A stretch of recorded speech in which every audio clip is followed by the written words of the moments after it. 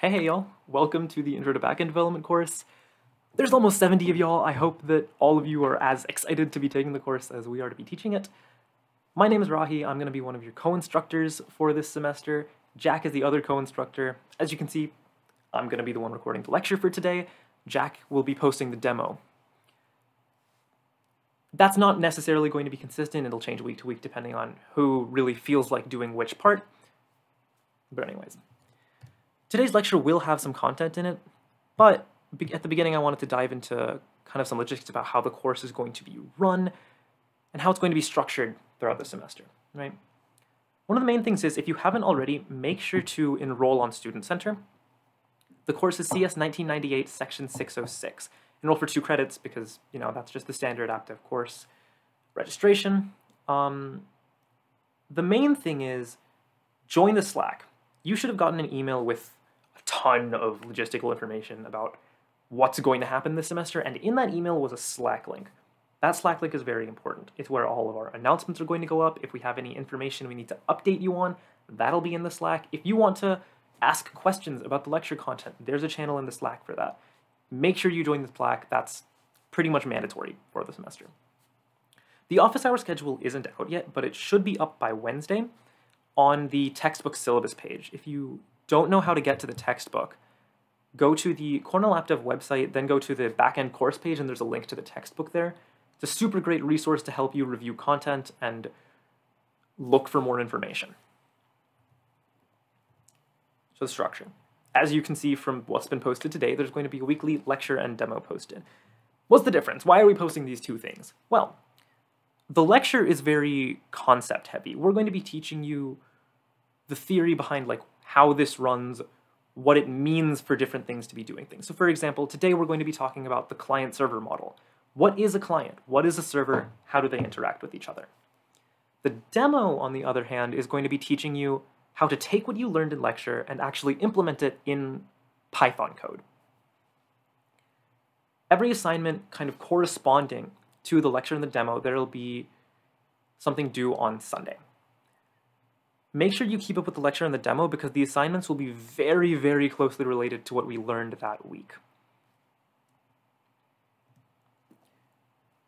We've got to talk about it. Academic dishonesty. We have a zero tolerance policy for academic dishonesty. Have common sense, right? Don't cheat. Don't copy your friend's code in the class and submit it like it's your own. If you find something online that you want to use, cite it. The Cornell has a full list of their academic integrity guidelines that you can look into if you're more interested. Essentially, if we find out that you have committed an AI violation, we're just going to drop you from the course. All of you guys are here, you all had to apply to take the course. I assume you don't want that, so like I said, just have common sense. So with that, let's talk about what we're actually going to be learning in the course, right? What is backend? Well, we'll talk about routes. So like if you type something into your browser bar, your URL bar, what happens to that? That's what's called a route. We'll talk about databases. If you are on YouTube, for example, all of those videos have to be stored somewhere, right? It's not like your phone just has all of YouTube loaded at all times. It's stored in a database somewhere in a server, right? So we'll talk about those. We'll talk about how to abstract things from kind of lower level code to something that's more easier, in my opinion, to write. Containerization. It's fine if you don't know what that means right now because you will at that point. Deployment. Let's say you've gotten something working on your computer. How do you get it running on the internet so that somebody from their phone or from their computer can access this feature or this application that you've made? All of this throughout the semester is going to be building up to the Hack Challenge. So what is the Hack Challenge? Well, it's kind of like a mini AppDev hackathon. You'll be working with people from the other courses to, within a few weeks, create an actual functioning app. You'll really see how much you've learned throughout the semester. It's a great experience for you to get some actual experience creating a project. This is a real project you guys will have made. You'll have built an app, right? You'll submit it to the course, and then the judges for the hackathon will be the course instructors. So we'll be giving awards based off different categories we've decided for the Hack Challenge. More information about the Hack Challenge will come as we get closer to it, but for now, start getting hyped for that. So like I mentioned before, we're going to be your instructors. Jack's on the left there, I'm on the right. And with that, I think we're ready to begin. Let's get into the actual content for today's lecture. Like I mentioned before, the client-server model. Well, the client-server model is clearly made up of two things, right? There's the client, and then there's the server. So what are those two things? Well, let's talk about it piece by piece, right? First is the client. And the client is really just kind of any computer that you have. It can be your phone, your laptop, your Apple Watch even. The idea behind a client is it'll run some code on its device. That's what we'll often refer to as the front end of the application. Let's go back to the YouTube example, right? You open up YouTube, you're scrolling through, and you say, hey, what's my recommended, YouTube? And there's a little button for you to see your recommended. You can look at what's trending, you can look at your subscriptions. Anything that you are directly interacting with on YouTube, that's the front end. That's what's being run locally on your laptop. But YouTube has to get that information from somewhere. And that's where the other part of the client-server model kicks in. That's the server part. So okay, what's a server? A server is also just a computer. But it's a computer that, very important, the client can access. So the client will somehow send some sort of request to the server for information, and the server will return what the client wants. So you open YouTube and you say, hey, can I see all of the videos by, I don't know, Jack's Films, for example? And YouTube's like, oh yeah, I can do that for you. But then let's say you want to say, can I see my subscriptions, please, YouTube? And YouTube's like, sure, but I'm going to have to know who you are.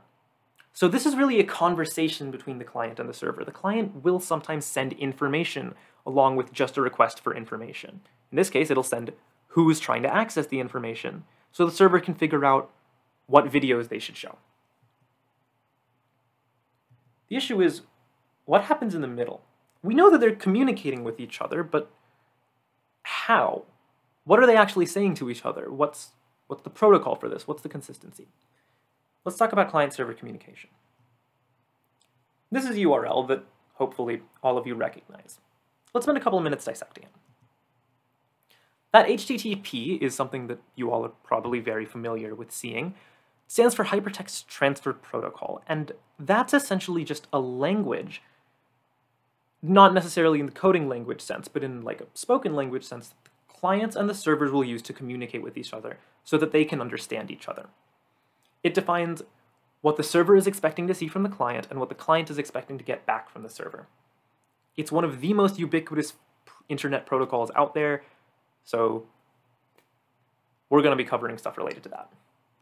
Next is the actual google.com part, and that's what's called a domain name.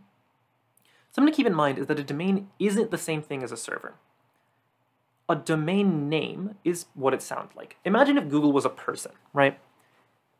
Just having their name isn't going to tell you where to get them. If you wanted to contact Google, knowing that their name is Google isn't going to tell you how to talk to them. You need an address to mail them.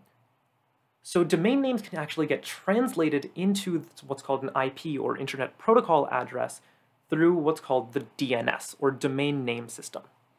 You can think of the DNS kind of like the Internet's address book. You ask the DNS, hey, could you tell me where Google lives? And the DNS spits out some numbers back at you, and it says, hey, Google lives here. You're like, great. Then, now that you know where Google is, you can start sending them requests of information, you can start mailing them things, and then Google will start mailing you things back.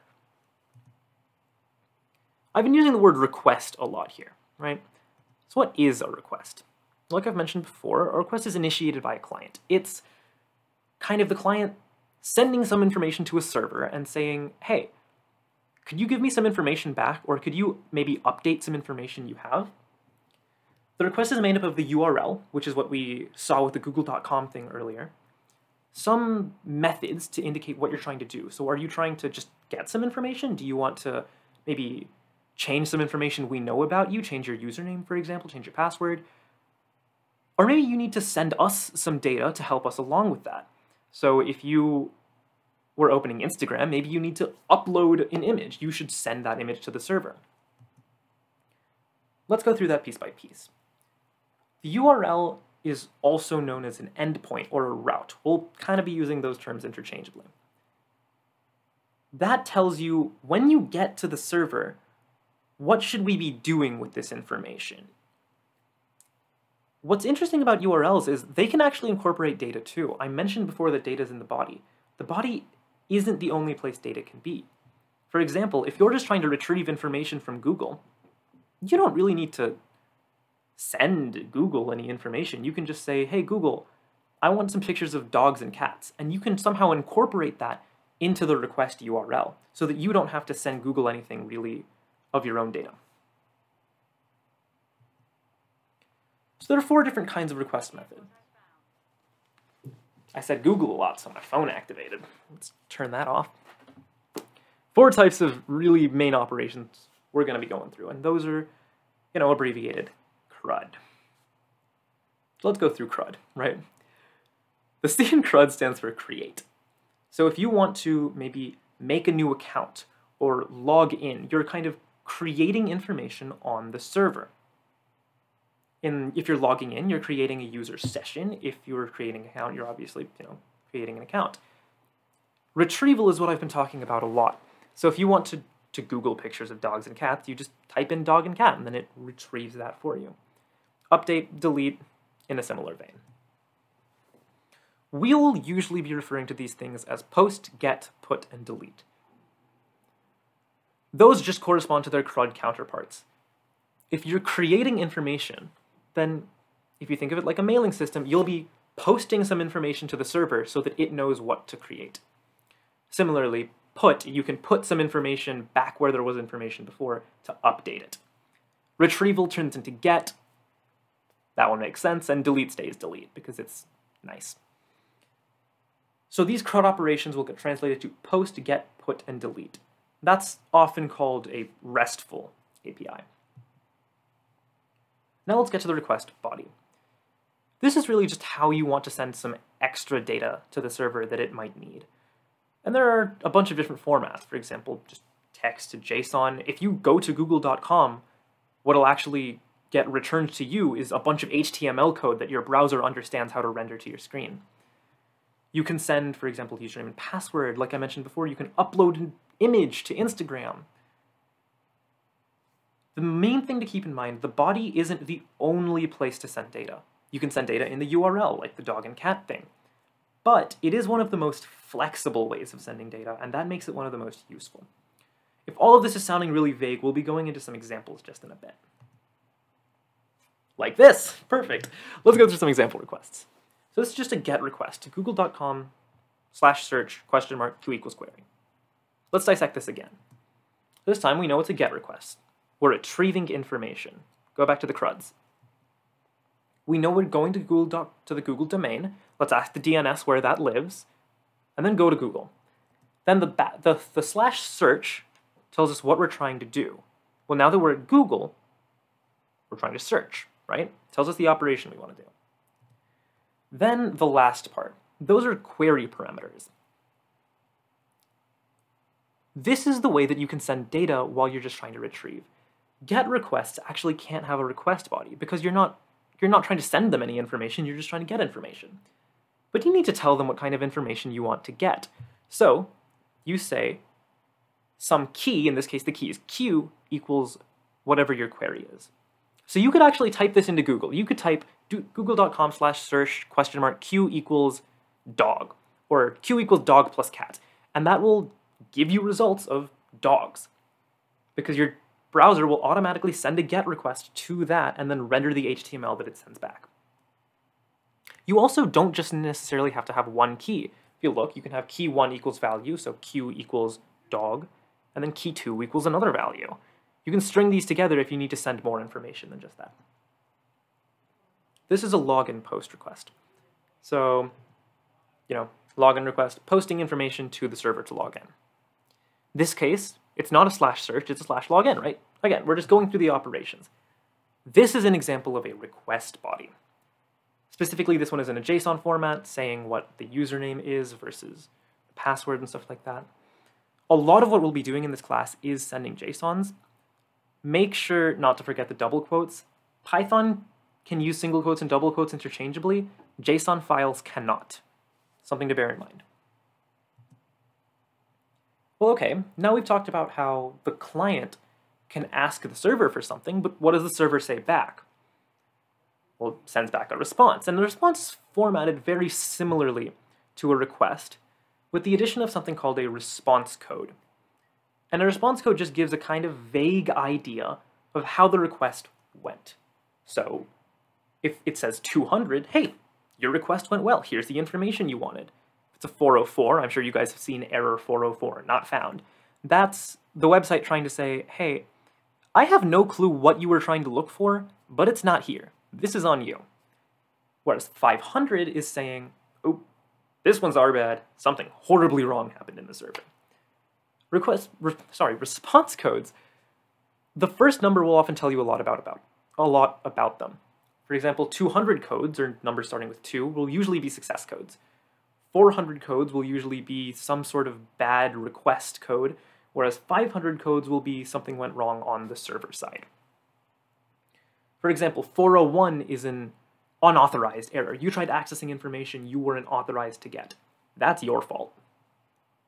400, your fault.